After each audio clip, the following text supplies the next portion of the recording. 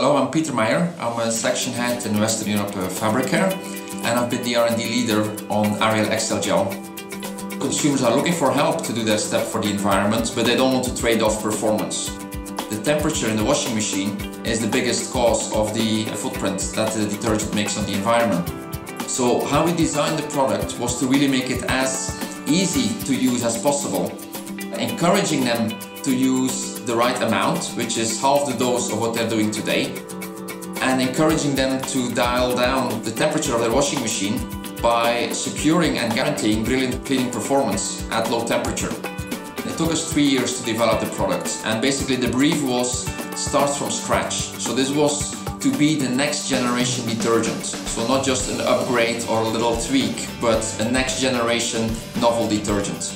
We had to screen 5 million formulations via modeling to find out of those 5 million only 30 proved to be stable and at the same time hit the performance that we were aspiring for.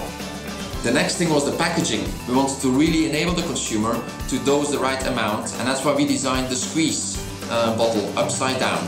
She squeezes, gets the right dose, puts it in the washing machine, turns the dial down on the low temperature, and all she has to do is wait for the brilliant results that's going to come out.